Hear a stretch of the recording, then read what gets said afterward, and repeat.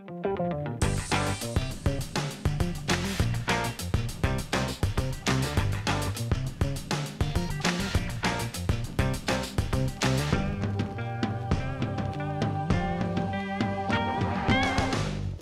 evening and welcome to Byline, a brand new public affairs show here at Amherst Media, and it's sponsored by the League of Women Voters. You'll see this program every Friday evening at 8 o'clock beginning on January 4th, and you'll see the same show rebroadcast on Monday evening following that, 30 minutes before the council actually meets. And they won't meet every week, but they'll meet frequently. And this particular show will be broadcast then on Friday, January 4th, and again on Monday, January 7th. And in between, you can see it on Amherst Media's YouTube channel and probably on other social media venues as time goes by and people start picking up on the availability of this broadcast. And the purpose of this show is simply to provide an opportunity for us to get to know much better the legislators who represent us both here in town on the newly elected and sworn in and organized town council, and also our newly elected state representative Mindy Dahm and our newly elected state senator Joe Comerford. And we hope to, in the first, let's say 3 months or so, it's really going to focus a lot on trying to get to know these individuals better, because as in the case of the town council, we all had the opportunity to vote for 3 at-large councilors, so we probably know a lot more about each of them than we do district councilors outside of the district in which we live. Because we each got to vote for 2 district councilors, we probably did a pretty good job figuring out who they were, but we may not know much about the district councilors in the other districts. And after all, they all have an equal vote, and their decisions and their work will affect each and every one of us, whether they represent us directly or indirectly as they serve on the council from a district. And similarly with Joe and Mindy, we want to get to know them better and what's going on in Beacon Hill. So this public affairs show will broadcast every Friday night and the following Monday night with the same broadcast. And when the town council's in session, Amherst TV will cut right to their meeting upon the completion of our show.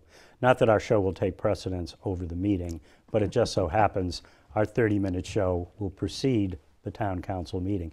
And so with that backdrop, we get to welcome our first guest, Lynn Griesemer. And Lynn is elected at a district council level, but she also has the distinction of having been elected the first president of the Amherst Town Council, which is a significant honor and a significant responsibility, because everything the council does in this first 3-year term is going to set precedent, and people are going to look to those actual rules and decisions, but also the informal things that go on, and it will really help set the tone, the direction, and create the precedents for how councilors are going to think of themselves, how they're going to work together, and how the community is going to interact with them, and then how the community is going to view the council. It's a very important 3-year period, and your job is an extraordinarily important one.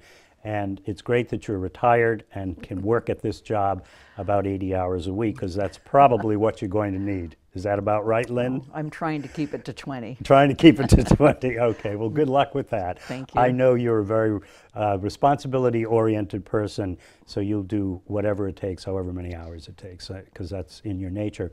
And speaking of that, let's begin with a little bit of background.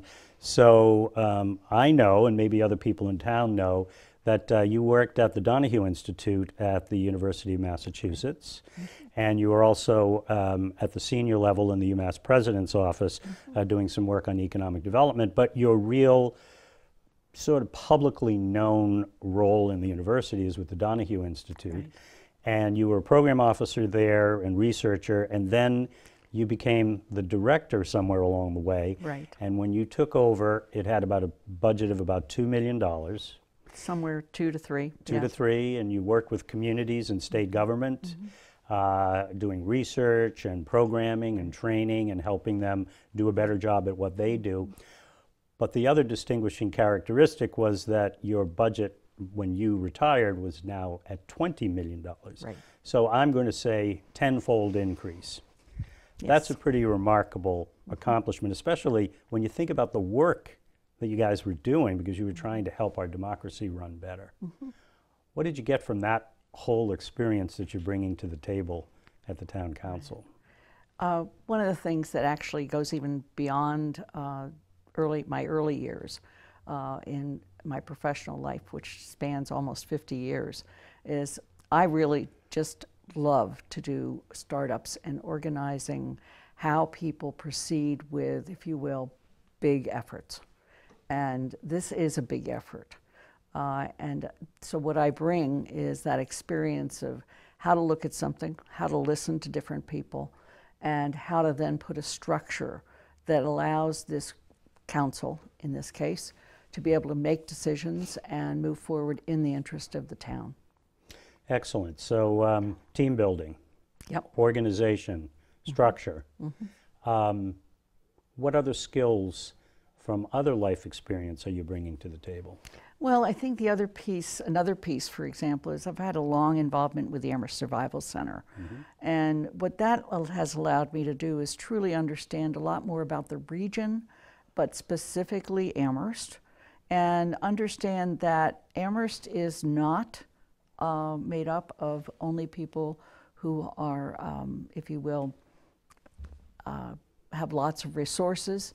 In fact, Amherst is one of 50 communities in Massachusetts that are at the lower poverty level. And so there's a lot of need in Amherst and a lot of voices that are not heard in Amherst. Hidden poverty in Amherst. Hidden poverty. And a lot of voices that are not heard.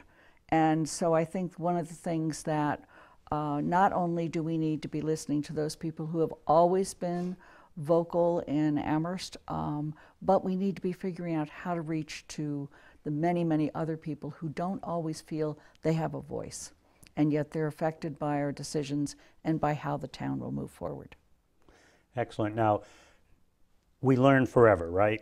We certainly do. We're always learning. So in this job, what new skills and growth do you hope for yourself will evolve over time as a result of you serving on the council and now serving as president of the council?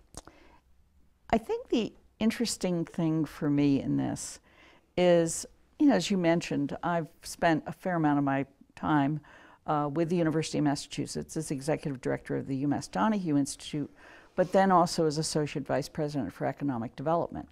But when you're in the council, you're actually there making decisions that will affect the economic future of Amherst, and that's different than the roles I've played in the past, where I've been more working with other people who were making those decisions. And now it's really, how do we get to those decisions? How do we weigh those decisions? And politically, how do we sell those ideas?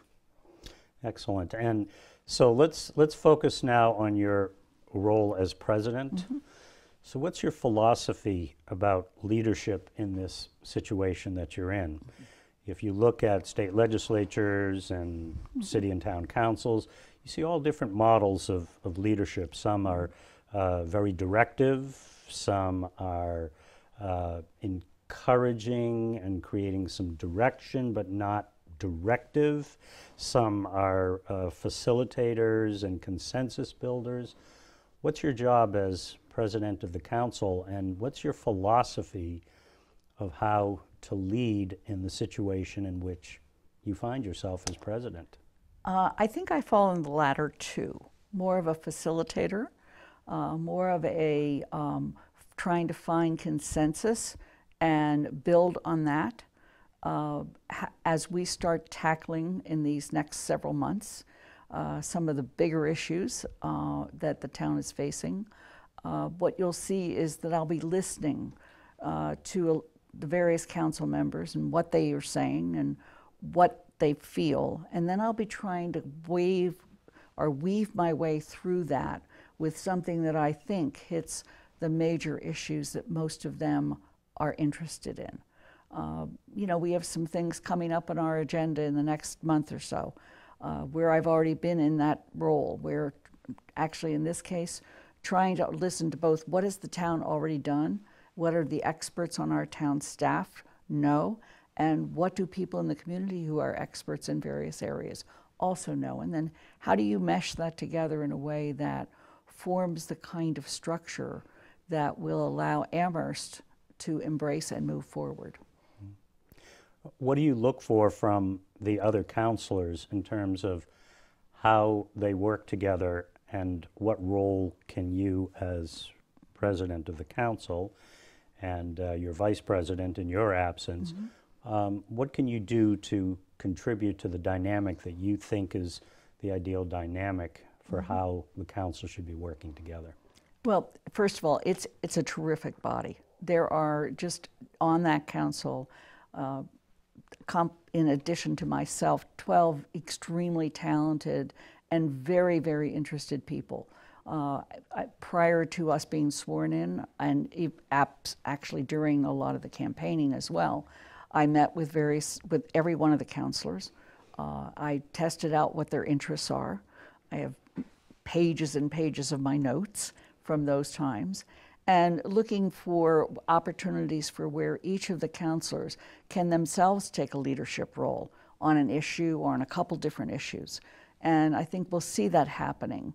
We're already seeing it. We see people taking advantage of various meetings around town, of committees and so forth, and council people will show up because they're in the process of being educated. And so in addition to the education, it's also then helping each councilor find their place where they can provide leadership, they can be the expert person for the council, and maybe with another councilor as well. So I'm hoping that's the way the council moves forward, and I think we have the right body to do that. So you see all of the councilors actually as elected leaders. Absolutely. And your job is to help them be the leaders they were elected to be. Right. By helping them, by helping bring to the table their specialties and their skill sets and their capacity. And their interests. And their interests. Are you also a referee? Oh, yes.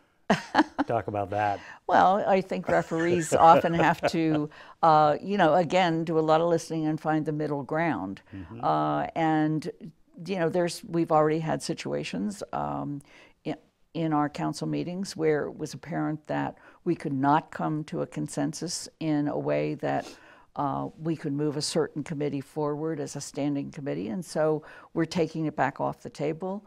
We'll discuss it at a future retreat. And at that point, we may or may not go forward with that committee. But it's refereeing between people, for example, say, we don't have any need for that committee, and other people who not only say, I want that committee, but I want to be on that committee. So that style that you're describing sounds like you hope it's ready for prime time. Right. You get it on the agenda, you go to the meeting, you find out that it isn't quite ready for prime time, and there's no harm and no embarrassment, and should not be taken so, to set it aside temporarily, go back and do some more work, and then bring it back to the table. Right. So you don't have to get it exactly right the first time, but by the time you finally vote and make the decision that everybody lives with, you hope that it will be the right course. Right. And that's the kind of dynamic you want to try to set up. Right, and of course, because we are a public body, because we are the legislative body, we have to do everything in open meeting. Right. And, you know, it's, as you know from your many, many years in politics, if you don't like watching process, then this is not the place for you to be. So and if you're not patient enough to listen to everybody until they've had their say, but also if you're not willing to say, I'm not going to repeat it, but I agree with what Sally just said. Exactly. So that you can get all the ideas on the table, think them through, and make a decision. Right.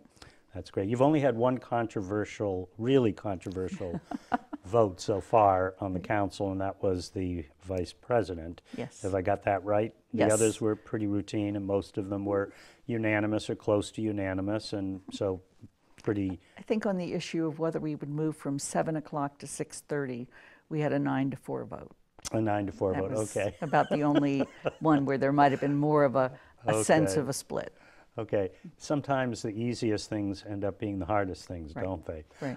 But in the case of the vote on the vice president, you voted to break the tie.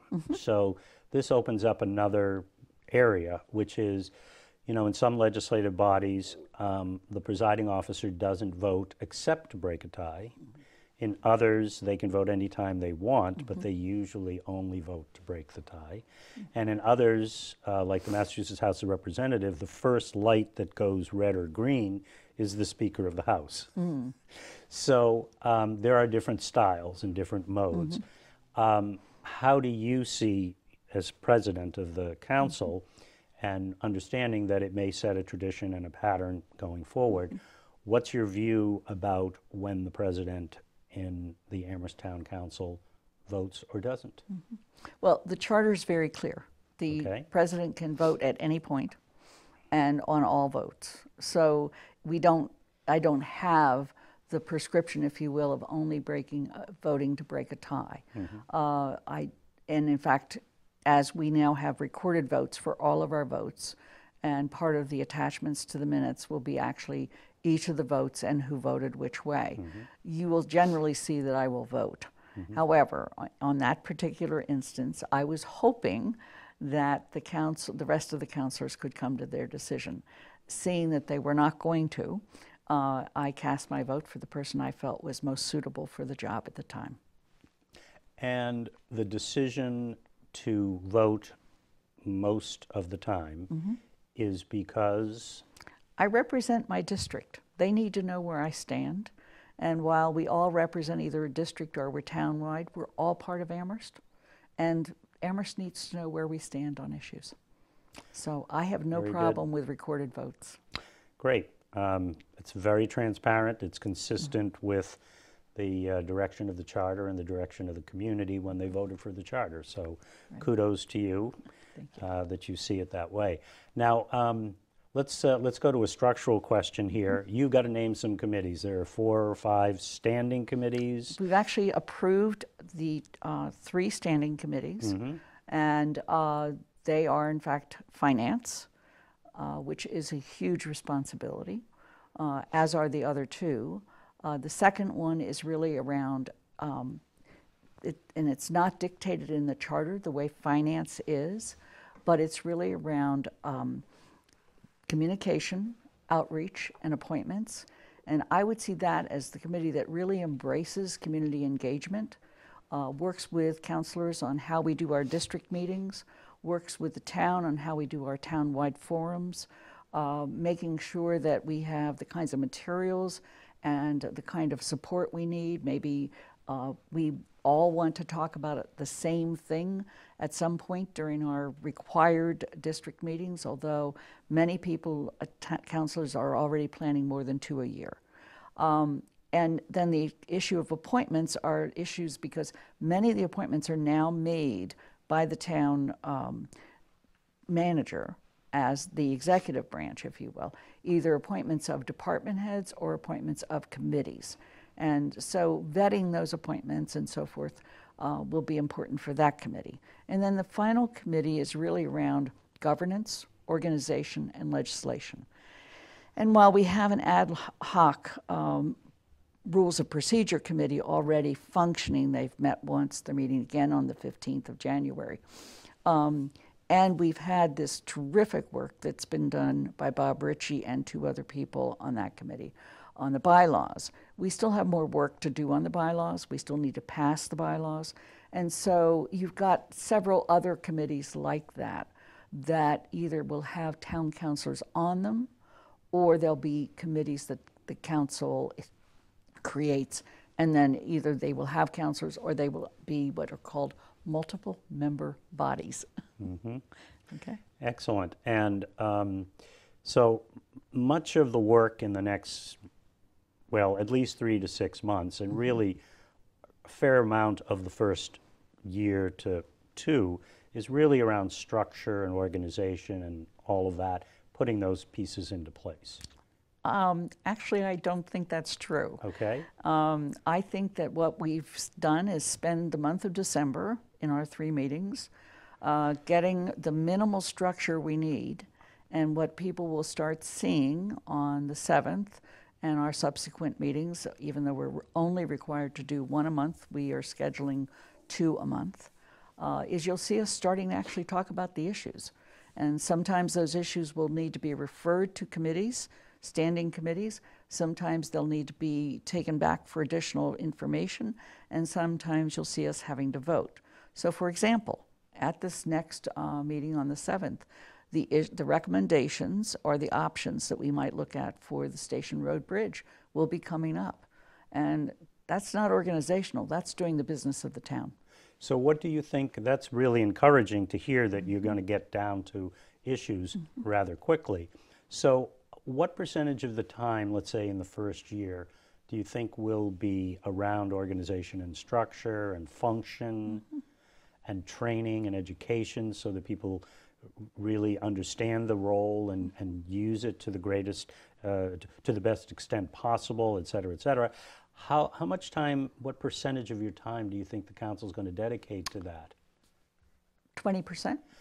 That's fantastic. So that means there's going to be a lot of issues that can come forward and you guys can start working on either creating policy directions or creating structural mechanisms to pursue them, which might be some ad hoc committees and study groups and task forces and things of that nature. Well, that's fantastic. What else is going to be on the agenda on January 7th? Well, we're working very hard to bring forward a proposal to create a committee that, for now at least, the working title is Energy and Climate Resilience. So it's under the broad umbrella, if you will, of sustainability. Amherst has, as many people know, been going through lots of transitions, going all the way back to John Musante's untimely death, and transitions in town leadership, and then the transition in the actual form of government. While we have done a lot in the area of sustainability, we're actually now behind many other towns.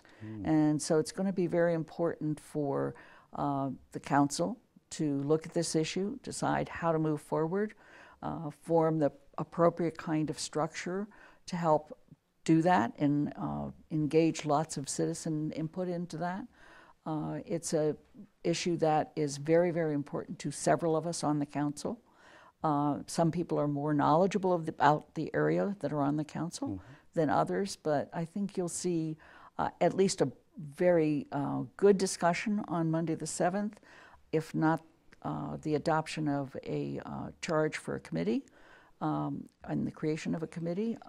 But if we don't do it by Monday, it'll be by the 28th of January. When will your standing committee appointments be finalized?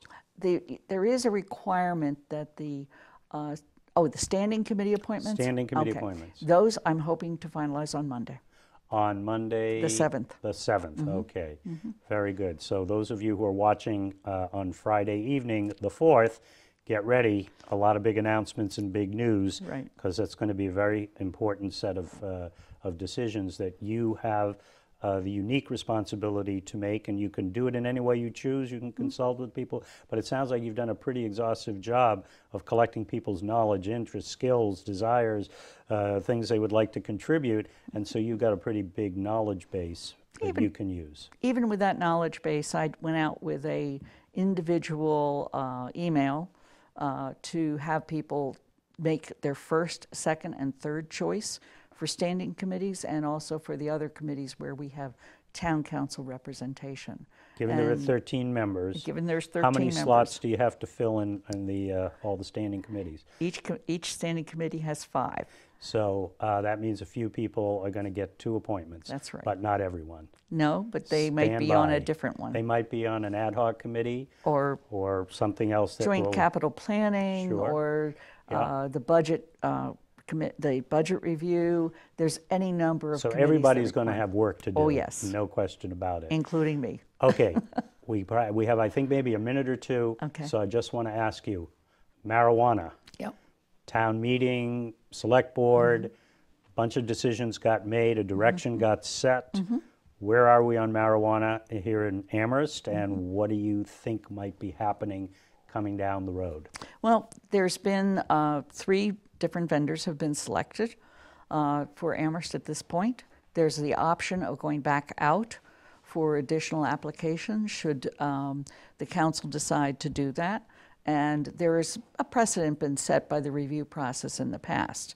I think the other piece that's going to be very important is to look at the impact of it on our town. And in that process, see whether or not we need to do some tightening. For instance, the select board chose not to put in place a licensing procedure, but we may at some point say we feel we need to have a licensing procedure. And again, all of this is being done in the big umbrella of the statewide board. Are there any projections on the revenue side if Amherst builds out the vision that's already been put on the table for marijuana in town? I have not seen those projections, so I will not speak to that.